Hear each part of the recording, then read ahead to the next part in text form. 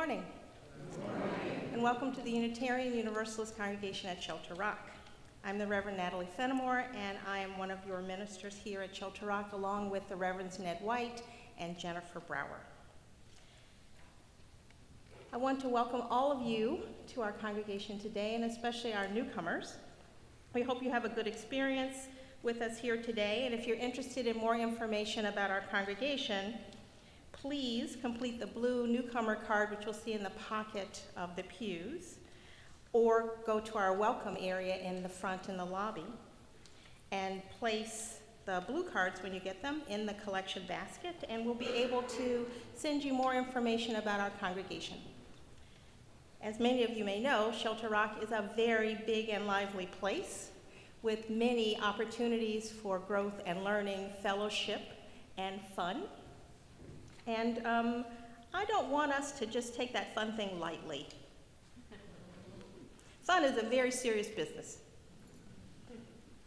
We have often lives that don't allow us enough time for fun, enough time to just fill ourselves with the joy of living. And one thing that we have here when we choose to be together is that we choose to open our lives, ourselves, our hearts, our minds open to one another. We are here to be enriched by the coming together of all of our differences, all of our diversity, all of our experience. This opportunity to share of our lives with one another is a rare and precious thing. I think we should be very careful of it. We should really shape it and hold it and understand it as something glorious for us to be. So, take advantage of those opportunities. Know that this place was built for fun, right?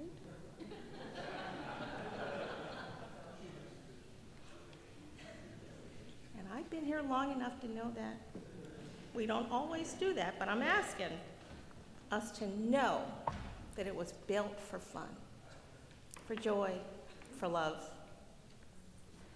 Today is the last day of donations for our annual school supplies drive.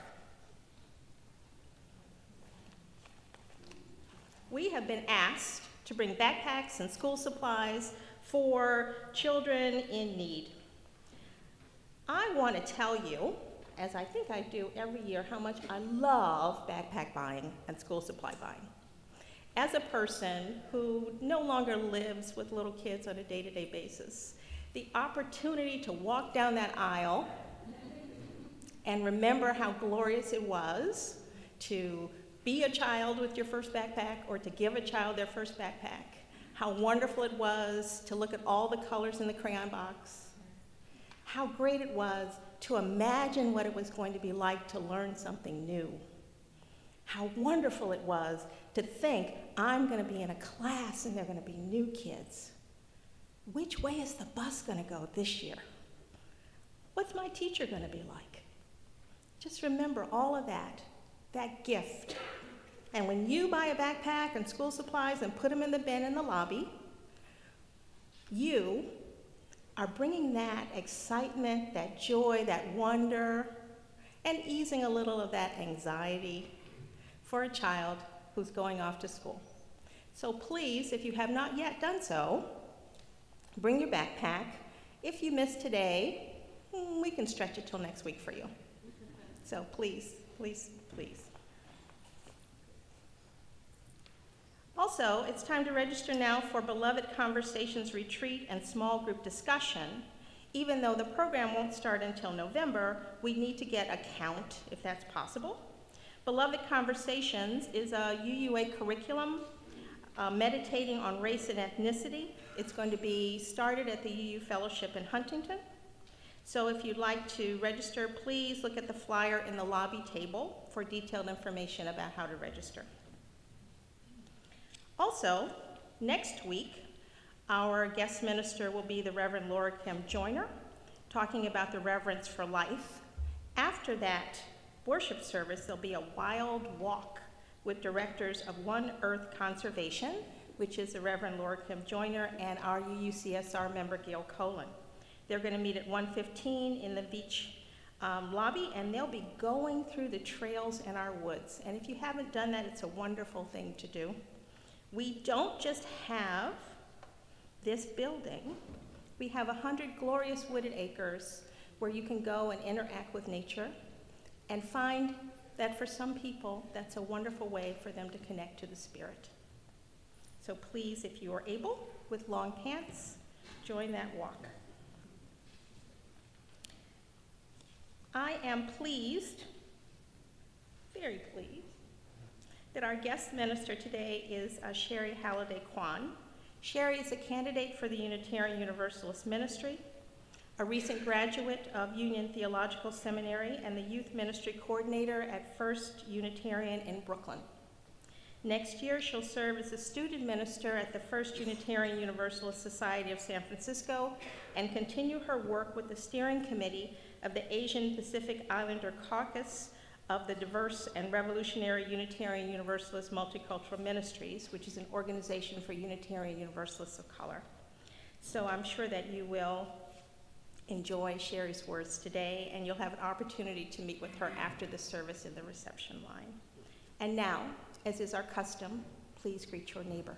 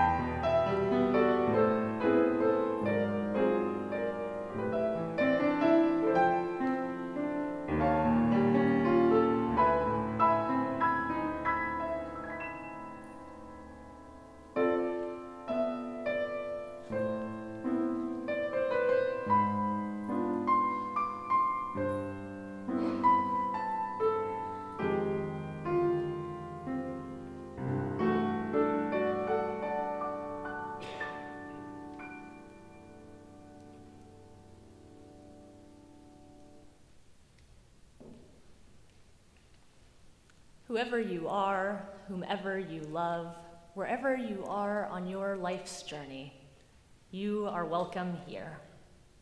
Come in, sit a while. Be surrounded by the light and stillness of this place. Draw close to its people. Come in, light a candle, sing, share laughter and peace and fun. Find courage and comfort here. In this hour, may each of us be reminded of life's highest callings and most simple blessings. The flaming chalice is the central symbol of our Unitarian Universalist faith, and we join now with other congregations who are lighting it at this very same moment. Youth groups beginning their meetings, people lighting it alongside their hospital bed, or maybe at home, seeking the warmth of the flame and community. May the light we now kindle draw us closer to the community that awaits us. May it shine upon the faces of those gathered and guide our way forward.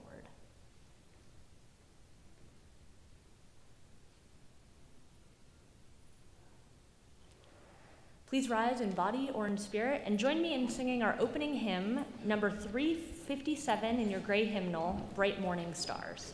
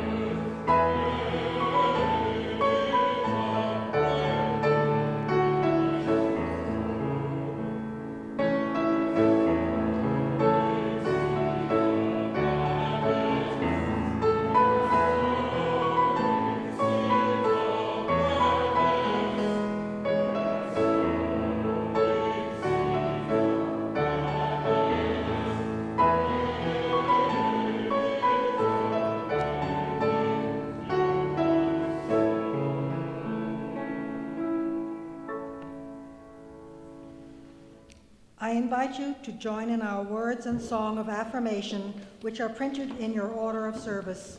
Please remain standing.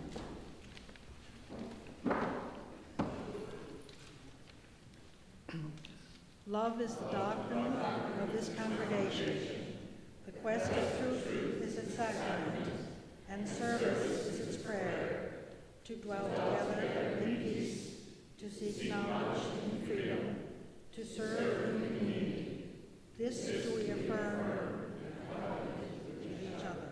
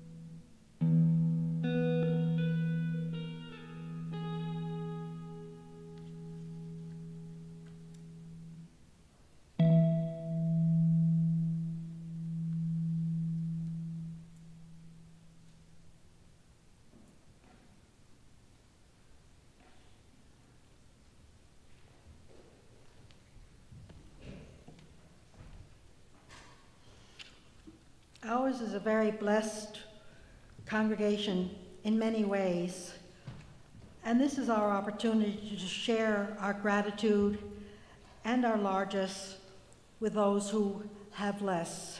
We invite you to join this morning in our offering. Will the ushers please come forward?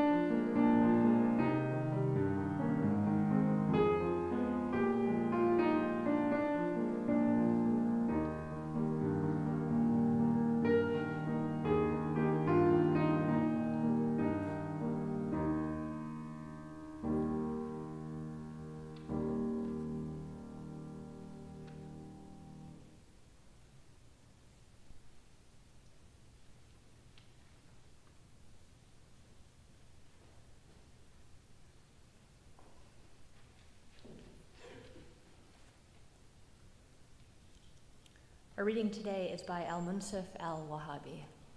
It's called The Desert. In the beginning, the desert was the ashes of a woman inhabited by a storm. Hidden secrets echoed, and the silent poet lay down on its grasses alone, or sat between its light and shade, looking for something that had disappeared in its endless, rust-colored mirrors. At the beginning, the language of the desert was grass blooming against the wall of wind, tall palms swaying in the season of seeding, and cinders carried by air to the blue welcome of warm sand.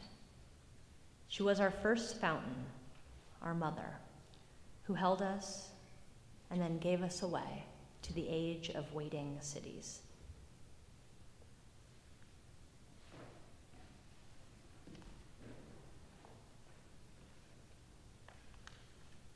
I invite anyone who would like to light candles of joy or sorrow to come forward now in this moment of silence.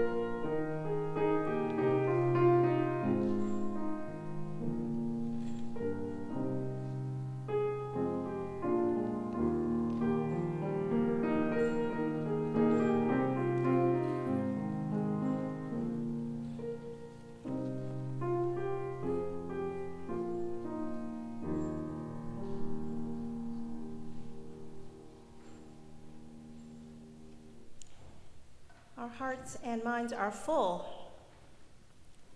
Let us sit for a moment in the light of these candles of our joys and sorrows, memories and hopes.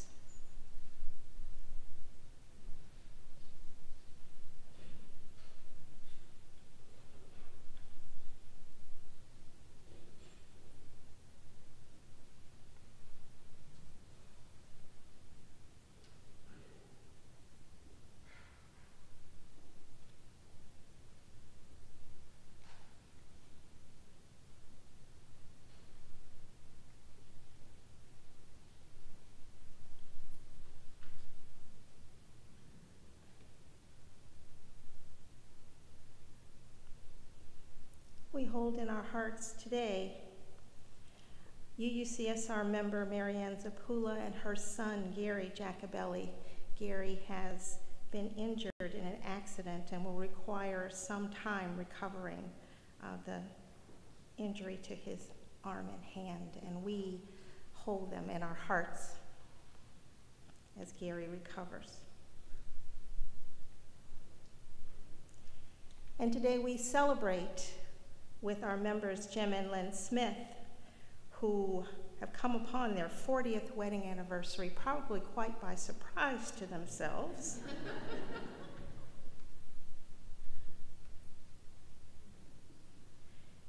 And as we breathe together, it is our hope and our prayer that we be lights to one another, that we be sources of strength and support, that we may be sources of comfort and care, that we may be sources of beauty for one another, as you will see in our congregational art show. may we find here together what we need to nourish us. For we are, as humans, hungry people. Hunger not only for food, for water, for light. We are hungry for one another. We are hungry for the love and joy which only we can bring to one another. This place, this time, is for feasting. Feasting on the joy and love and comfort and strength that we bring here for one another. So let us feast.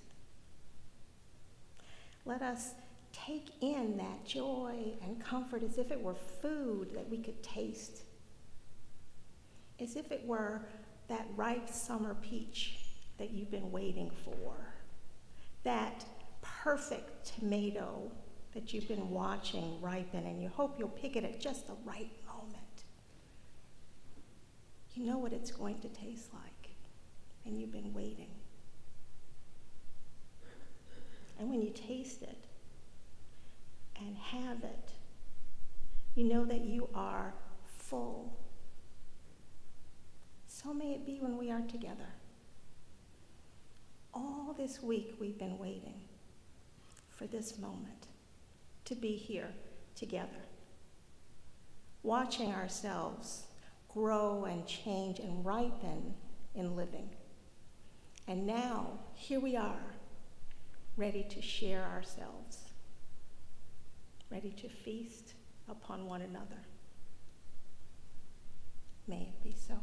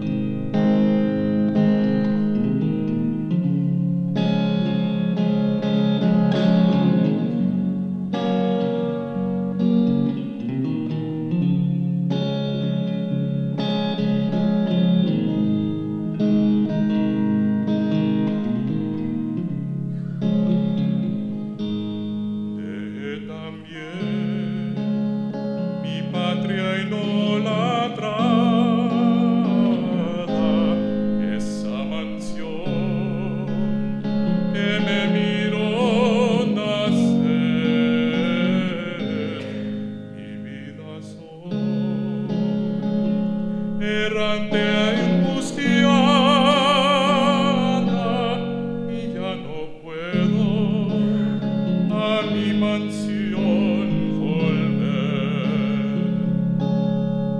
Ave querida,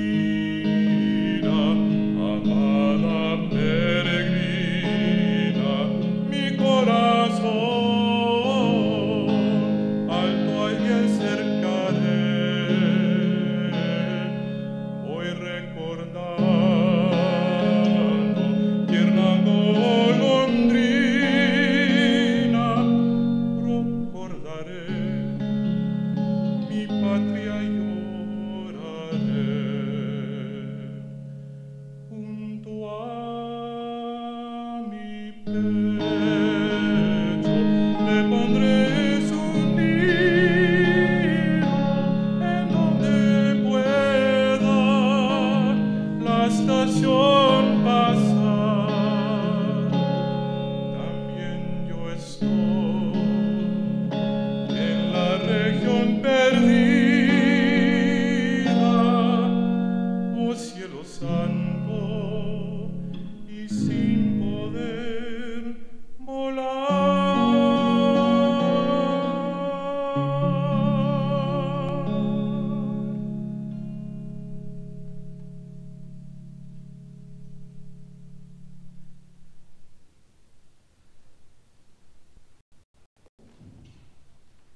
Bryce, before you sit down, what were some of those words in English from that song?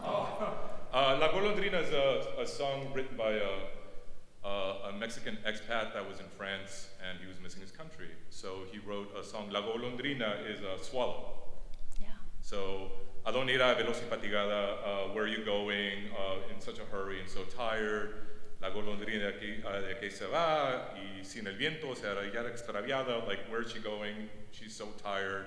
She's looking for cover, but she's not going to find it.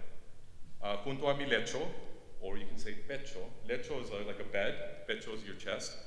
Junto a mi lecho le pondré su nido. So by my bed or by my chest, I will put her little nest. And donde pueda la estación pasar, where she can spend her time and rest. También yo estoy en la región perdida, o cielo santo y sin poder volar. También yo estoy en la región perdida, so am I lost. You know, I'm in a lost region. Y o cielo santo y sin poder volar. I'm stuck here. I can't fly. So and the rest of the song is just like more thick than coffee. Yeah. Hope you guys enjoyed it.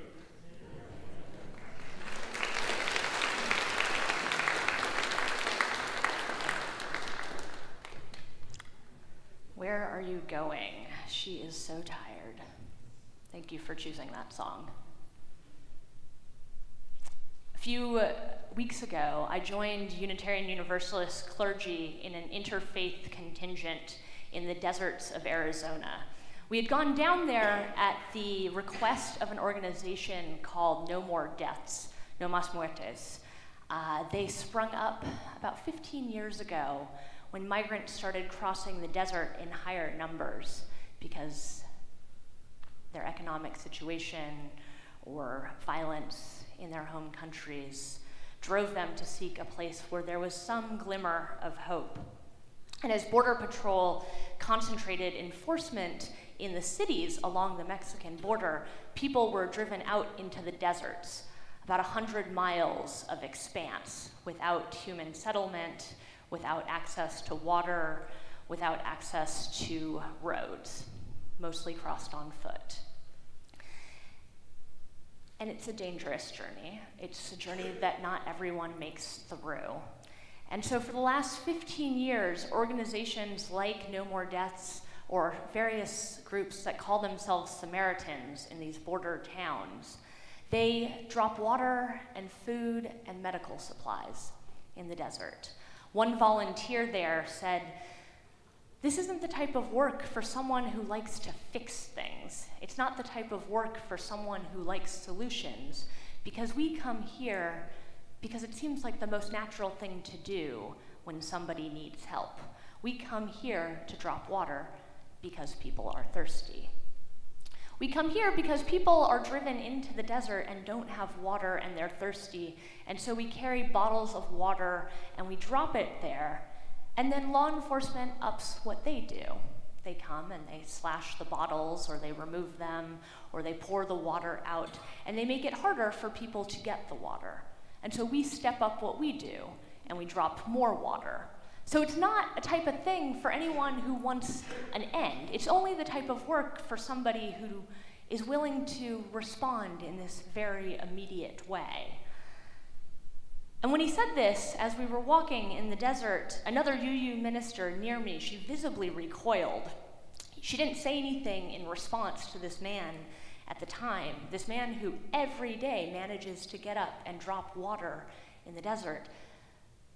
But you could tell that she didn't like it. She didn't want this to be the only solution. Her father had gotten on a plane and come to this country. My father had gotten on a plane and come to this country. That is one thing that is available to people. And if dropping water is not a work for a fixer, she thought, well, that is actually a solution that is available. That is something that is in the realm of possibilities, even if it's not a political reality right now.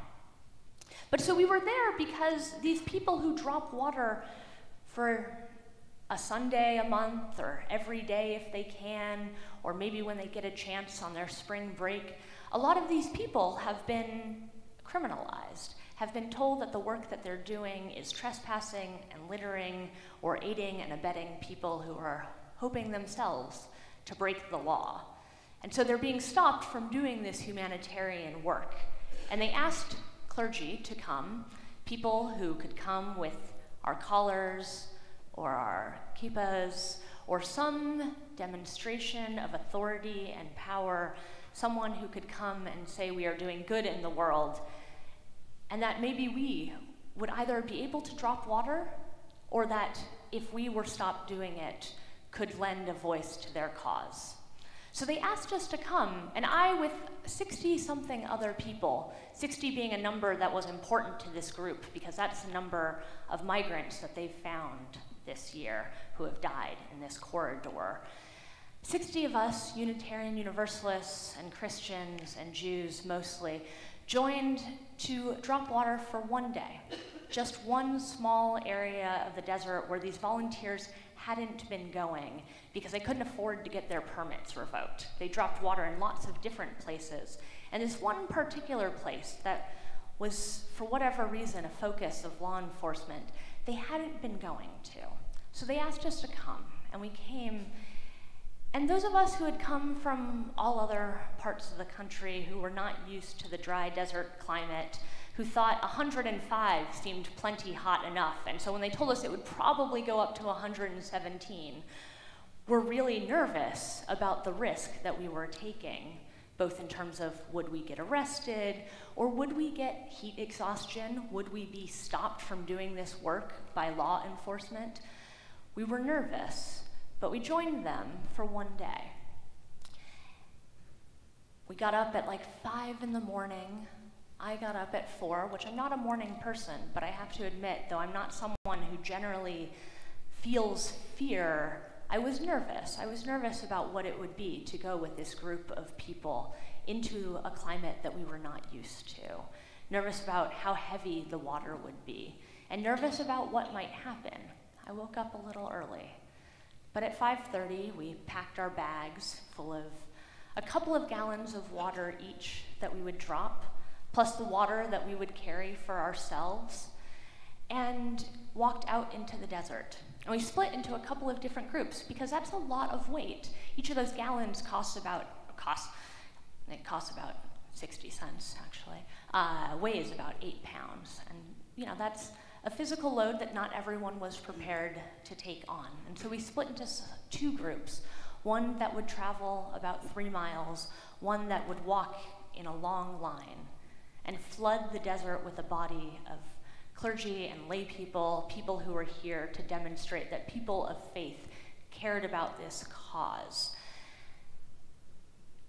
We walked into the desert with our stuff, with our snacks, with the breakfast that volunteers had packed, Many of us had gone to REI or Macy's or wherever it is that people shop, which, let's be clear, is probably online. I'm just pretending like people actually go to stores to prepare for the journey. People had boots on, people had hats. We were as well prepared as people could possibly be. And we were going out into the desert for 3 hours. Not very long. 4, 5. As it turned out, we were out there for about 6, but we were prepared for 3 and looked like we were about to climb Mount Everest. It is something to walk around in 117-degree heat with a bunch of rabbis. I will tell you this story that they've been telling for many, many thousands of years about wandering in the desert takes on new meaning when you're actually doing it. One of them, who was standing alongside me, just was not speaking to me, I am pretty clear, though I had tried to be a little bit chatty because that's who I am. And it was hot, and we were thirsty, and this person didn't want to talk to me, but was talking all the same. Kept saying, Moshe, which is Moses, I get it now. I get why you kicked the rock.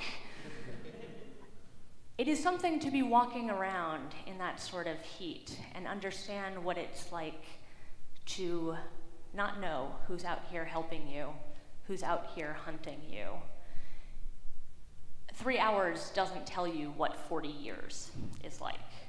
3 hours doesn't tell you what it's like to not be here because somebody asked you to and you saw that some of your friends on Facebook were doing it and you thought it would be a good thing to do, but you're gonna get on a plane and come back to New York afterward. 3 hours doesn't prepare you for what it's like to leave a shelter at the Mexican border with nothing but the backpack and enough food to last maybe 2 days, in a journey that will take you over a week if you don't get too lost, to set out with not enough water, because it is physically impossible to carry enough water to cross the desert from the Mexican border to the towns south of Tucson. It doesn't prepare you to know what that is like. But still we went. We walked our 1.5 miles, and we took the water out of our bags. We dropped it in a couple of different places. At a well where people could see from a distance and would often come to, hoping that there might be some drop of emergency supplies. But knowing also that law enforcement would likely also know that there were supplies there and that we would need to perhaps put them in different places because these particular bottles were likely to get slashed or poured out or removed. And so we dropped our water in a few different places. And on our way home, some in our group, that fear that they had of heat exhaustion came true to a certain extent. They found that they couldn't walk as easily as they might have wished. They found that despite all of the warnings to drink enough water and to take it easy, that sometimes our bodies betray us. That sometimes we think we can do things or want to do things that, as it turns out, we won't be able to do, at least not in that moment. I learned that a talit, a Jewish prayer shawl, makes a really good sunshade for someone who can't walk any further. And I learned that if you are a clergy person, if you are someone from New York or Los Angeles or Chicago with a big network and American citizenship, and Border Patrol happens to find out that maybe you need help, they will come get you. Whether you want them to or not, they will drive to you and pick you up and put you in a truck and make sure that you get to safety. That's not the case with the families who call saying, my father or my son or my sister is left in the desert and is lost. They won't send an emergency rescue party in that case, but for the rabbi in the desert, they will. And we came back, and a woman spoke at a reception, an Aho Samaritan, a woman from the organization that we were working with who lived right on the desert, and talked a lot about how the desert was a place of beauty and wonder.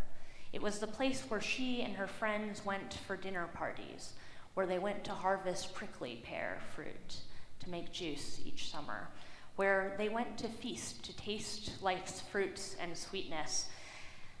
And I was filled with rage and confusion. I love the desert. I think it's an incredibly beautiful place. And as we were walking through there, it was clear that this was a place that brought death and destruction and disappearance. It was not a place of beauty, or if it was also a place that was hostile to human thriving and survival. And so to hear her talk about it as this place of fun and relaxation and lovely evenings, I couldn't wrap my mind around it. I left for a moment just to get a drink of water and get my bearings. And when I returned, there was another speaker, someone who's from the area, who is half Navajo and half Mexican, though his mother crossed the border, but not before the border crossed her family. His family had lived in the same area for centuries and eventually did cross over into the American side, but in a place that she had spent most of her childhood. This man who had himself had a mother who crossed the desert, had had many of his family members cross the desert in order to come to where we were standing on the American side of the border. He wept at the words of the volunteer who spoke before him. He wept when he heard that she could see the beauty here in the desert. Wept because he too knew that beauty. And he knew also the terror and the hostility of the desert.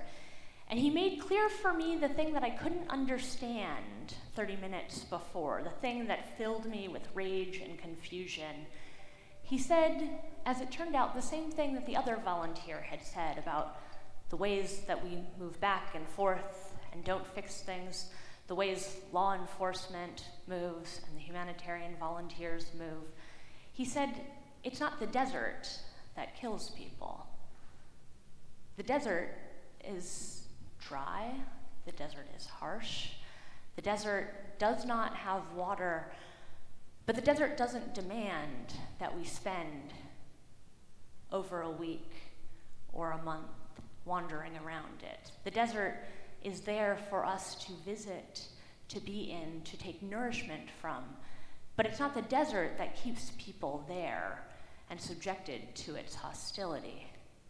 He made clear for me that there were bars in that sandstone cliff that I hadn't seen before. Later that week, we went to see some of the criminal proceedings for people who are, before they are deported, are charged with a criminal misdemeanor and then a felony for crossing the border. And in the Arizona courtrooms, that same sandstone that's in the cliffs and in the mountains is brought into the courtroom. It's actually a really beautiful architecture, and they bring out large pieces of it behind so that as the 8 defendants are lined up and each go down the line and hear their charges given to them in Spanish, which many of them speak as a second language because they speak an indigenous language first, and respond culpable, guilty, 8 in a row. They look at this sandstone that was the same as the sandstone in the desert. I looked at one of my new rabbi friends who was sketching the courtroom, and those bars in the desert that I hadn't yet seen were also there in her picture. Those slabs of sandstone were also the same face of the criminal justice system, that each of these people about to be deported would spend between a month and 3 months in prison before going back to their country, or the country that they were desperately leaving in search of safety and a living. And those bars were embedded into the sandstone, but not the sandstone itself. So the desert, it's this place that is the central story, the location of wandering for not just the Jewish people, but many religions. In Islam and Christianity, the desert is also a place of struggle and of encountering God, right? Of encountering that which is most holy. In their 40 years, quite early on, if the timeline fits what's in the Hebrew Bible, God actually reveals God's self to the Hebrew people, and it's awful. They say never again. They cry and they wail and they scream and they say, that's it, never again. That cannot happen because the face of God is too terrifying, too scary. It's a place of beauty and wonder and transformation that is not easy, right? That's the desert as it's created. There are other dangers in it. Will law enforcement come after me and my group? Will I be able to get water even though there are water drops here? Will I be able to access them? Will I be able to get food even though there are people along the way who are willing to give me food? So the desert has risks, but each of those risks is not inherent to the desert at all, right? The desert here in New York, here in Manhasset, looks a little different. It's hard to talk about 117-degree weather when we're all weirdly on this August day a little bit chilly here in this room, right? But you've got sand here. You've got a small desert here in your building. Every week you wait and you gather here. You gather to be with each other, to be in the face of your joys and sorrows and hopes and dreams, to come light a candle or carry those within yourself, but to be together in this very small desert, this very small expanse. Now, the desert as a spiritual theme often means for us the places where we feel most alone, the places where we don't know what is next, the places where God or the universe will speak to us, and we don't particularly want that, let's be clear. I think the desert for us also exists in that gap between the life that we most want to live, the life that flows from our deepest values, and a life that's guided and dictated by fears that it turns out are not really fears. One can get heat exhaustion and be rescued. A life that's guided by consumerism and bigotry and individualism that tells us that even as there are others who also have joys and sorrows, we feel alone, right? That gap between the life that we most want to lead, the life that we most want to live, and just moving through in the space that we are, confused and concerned, and scared of fears that aren't actually going to happen. Now, some of us are thrust into the desert. Some of us are thrust into that space where we feel alone, where the dark night of the soul is what guides our everyday. Loss or grief, or a society that tells you that you are not worthwhile. These are things that drive us into those moments, and it's not a choice. It's not a choice to be in that moment for those people who are there on those border towns in a shelter with a child, wondering what next to do. Some people go into that desert because they are there, and it's the only move in front of them. But for those of us who are a bit distant from it, who are scattered in other places, whose lives look like they will look as we expect them to, tomorrow and the day after, and probably next week, we get to choose whether or not to step into the desert. We get to choose whether or not we sit in that small space, that space of joys and sorrows, that space of our hopes and our dreams. We get to walk out, prepared, but less prepared than we think we would be. When I think of what the desert looks like for me, it's leaning into risks and a life that is not comfortable. It is making choices that seem like the ones that nobody would make because they don't seem sensible, as if a sensible life was actually what we were created for, as if a sensible life was what we have worked our lives for.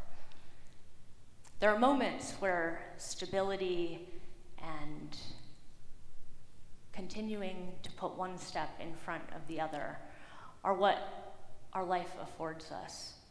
But for many of us, and especially those who are thrust into the desert, the only option available to us, the only way to really live, is to move through that dryness, to move through those fears, to know that you are not alone in it, to go out and to find that when you are there, as it turns out, I don't know where you are going.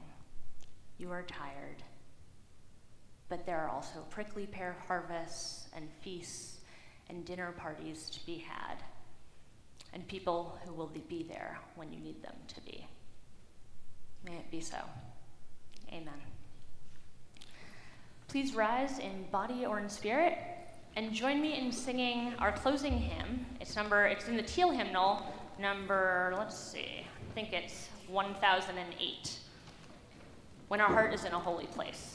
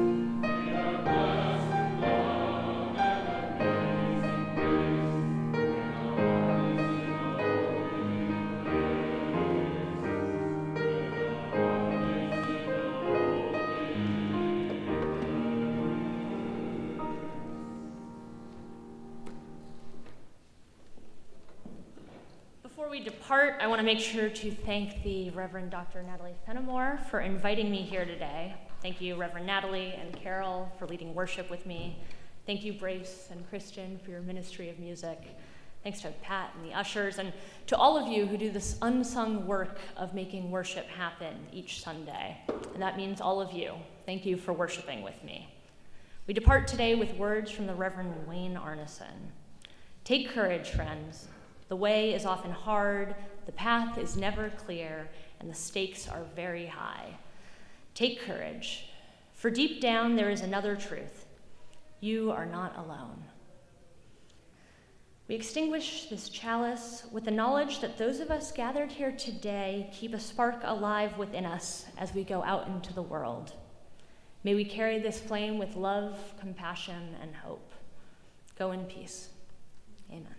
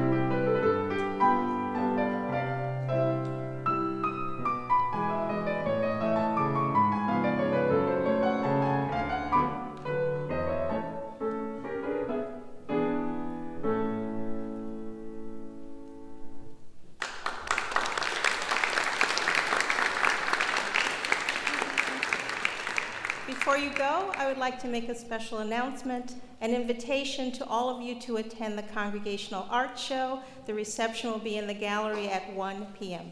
Thank you.